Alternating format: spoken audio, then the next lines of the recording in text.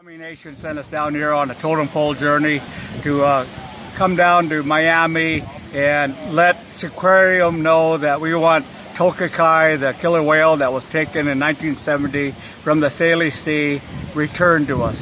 She's our relative and we want her back. Her mother's the head of the L pod and alive yet at the age of 84. Tokitae is 52 and has been locked up in that little tank for 48 years now, performing for her food. Today, we had a gathering here on the beach. I was really surprised. I thought the tornado warning would keep people away, but a lot of people showed up. And after a lot of speeches and songs from the Lummi Nation, we then marched as a group over in front of Seaquarium. There was a Dade County police officer on almost every corner. So we're very monitored, but they treated us well. They didn't interfere, they just kept us off the road, made sure we stayed on the sidewalks. However, they did not let us drive the totem pole right to the front door of the aquarium. That's okay, the message is getting out.